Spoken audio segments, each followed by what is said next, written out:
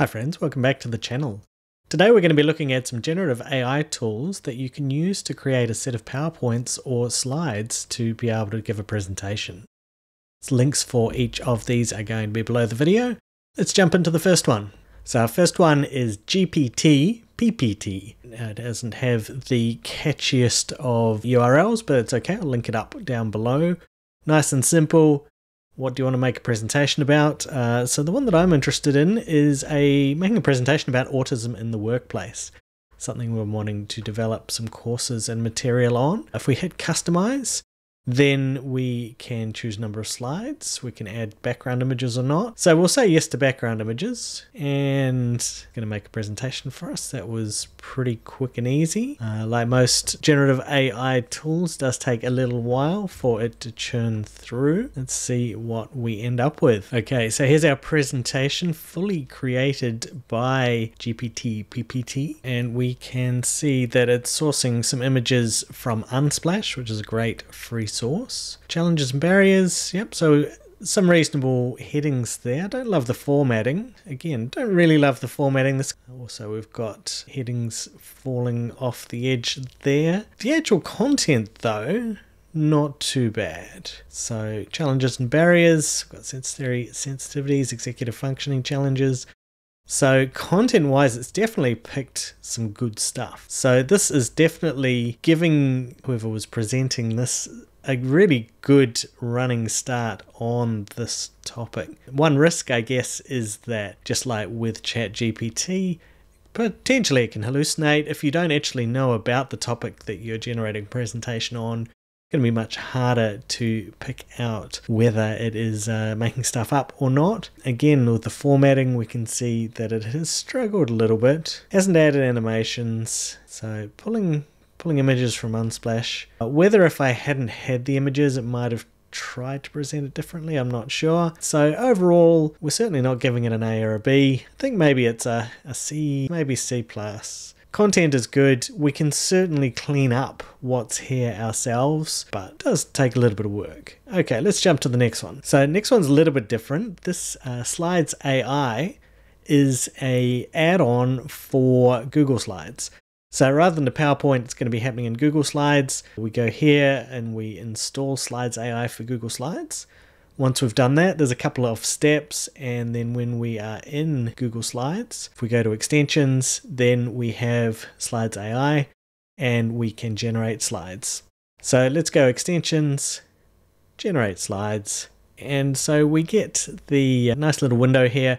I'm going to give it that same very vague. So we're going to go over to from a topic, but we can see that we've got different presentation types, got number of slides, we can add images, add thank you. Certainly they send out, when you register, they send out an email with some guides, and they really emphasize that the more detail that you give in terms of what you're entering, the better. But we are going to keep it vague just for consistency, comparing across each of the presentations. And it gives us a bit of a baseline as well, where we would hope that if we give even more information, we'll get an even better set of content. Maybe we'll say the audience is managers, and we'll hit create. It's giving us a little bit of guidance here on the other thing that it has, which is magic write. We can see how we can replace images. So it's pretty handy. So it has brought us back to this page, just saying the slides have been created. However, it could take up to 30 seconds to load.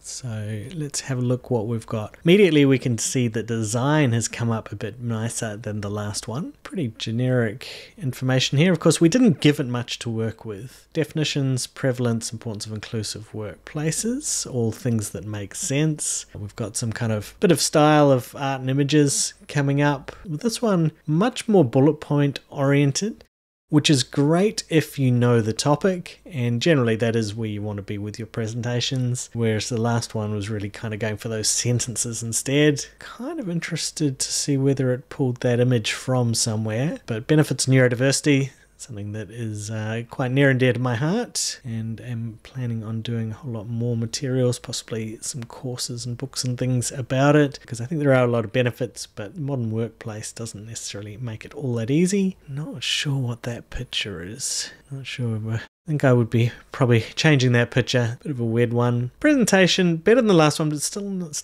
quite right. So overall, I think this did a slightly better job. I think maybe we're giving it maybe a B grade, whereas the other one was kind of giving those quite mucky sentences. This is giving bullet points, so it's kind of taking a much more minimalist approach. Content-wise, pretty good as well. Design-wise, a little bit better than the last one. So that was our second one. That was the SlidesAI, which gets added to your Google Slides. Of course, from Google Slides, we could use it as is, but we could download it as a PowerPoint as well if we needed this to be a PowerPoint instead. Next up, we have one called Tome. We can see that they start off with a whole ton of different templates, looking pretty good, some more than others. There was a little bit of logging in involved here. We'll jump over to Create. Down the bottom, we have a whole lot of different options. UI here is maybe not the best, but that's okay. Certainly plenty of things we can be doing. We're just going to go create a presentation about and autism in the workplace. Needed to hit enter. Didn't see a button there. Okay, so it's generated an outline. Those are all pretty good headings. Let's continue. It's creating a presentation for us.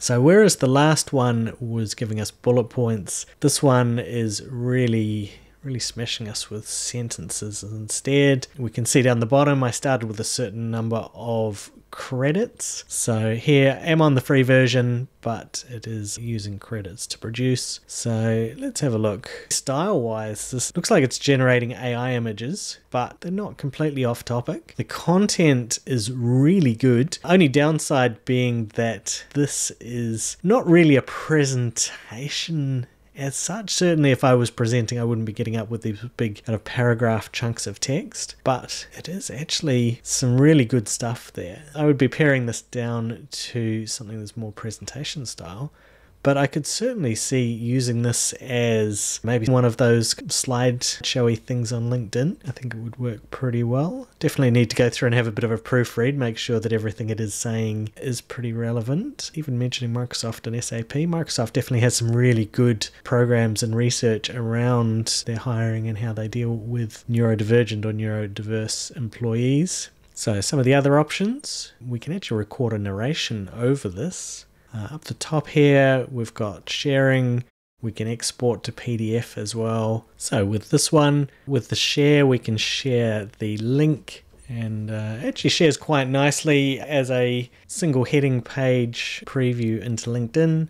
Someone can click on the LinkedIn link, and provided you've got Can Play, then it's going to bring someone to this page. They can run through your slides. So a nice little way of doing some promo material that has a bit of a visual to it as well. The last one that we are going to look at is SlidesGPT. So they were able to sneak in, get a good URL. And so let's have a look. I want to do a slide deck about autism in the workplace. So again, we are just giving this very vague instruction. A better prompt potentially is going to get us better content. So far though, all of the apps have done a reasonable job of producing something. Theme, not quite sure what the difference between these two themes is. We'll just go with the white one. We will hit create deck. They've got the little hamster running on the wheel. It's kind of cute. As the hamster's running, we can see that it is starting to add some bullet points here. Presumably those are slide titles. Kind of looks like it. It still looks like it's got a bit to run, so I'm going to pause again. Okay, so our slides have been generated, and one thing I do like is they start off with the warning that the system, like any generative AI, may potentially have incorrect or misleading information. So that's pretty good. Down the bottom here, we have a link to download, and so here's where they're making their money is $2.50 if we want to export this. So not obscene, and I mean if you're only using maybe a couple of times, then this is still cheaper than a lot of the subscription services. We do have link here to be able to share, and let's have a look at the slides though. But we can see on the agenda that they have really gone for a decent amount of bullet points. So this is a little bit of a different model. rather than with some of the other ones where they'll give you just like a little, say, 5-slide presentation. This one, they've got a whole lot of stuff here and all pretty reasonable sounding headings. As we come down further, we can see they're picking up images off Unsplash as well. I suspect that's going to be a popular site. Actually be interesting to see whether Unsplash do lock themselves away from these kind of tools at some stage. And so we've got what is autism, got importance, some of the common challenges, and I think this has probably got, for something that's actually presentation slides, this has probably got a little bit of better balance than some of the others. So there was the one where it was just very vague bullet points, this one more detailed but not going into whole paragraphs. Keep on going. So again, not perfect, not something we would necessarily jump straight into a presentation with. Although this probably is closer than any of the others. It's got the pretty solid content, reasonable layout. It's got the commentary, so down the bottom it's almost kind of like a little bit of script. And I would imagine with all of these tools that if we gave it more detail, and certainly would have got a lot more detail. I mean, I gave it 4 words, autism in the workplace, and just from those 4 words, we got something that is mostly on point, and whilst not the most beautiful slides, certainly could get you going. So those are 4 different tools. I would say the pick of them visually, certainly Tome, although it's not really producing bullet pointed slides. I think we could probably try with some additional information in the prompts to try and get it to be more of a presentation style if we wanted. So presentation-wise, I think Tome probably the best. Content-wise, yes, but not how we want it unless we fiddle a little bit more with the prompts. SlidesGPT, though, I think also looks pretty good. I guess downside, although with all of these, at some stage, if you're using them a lot, you probably will need to pay, and you probably get reasonable value out of that. Back here, GPT, PPT wasn't quite there, and same with SlidesAI, but both quite reasonable options to have a go of. If you've tried any other generative AI tools that produce slides and you've found them better than the ones we've looked at today, definitely put a comment down, tell people about the ones that you have found to be good. Thanks for watching. I'll be back soon with more videos on AI, research, stats, and random stuff.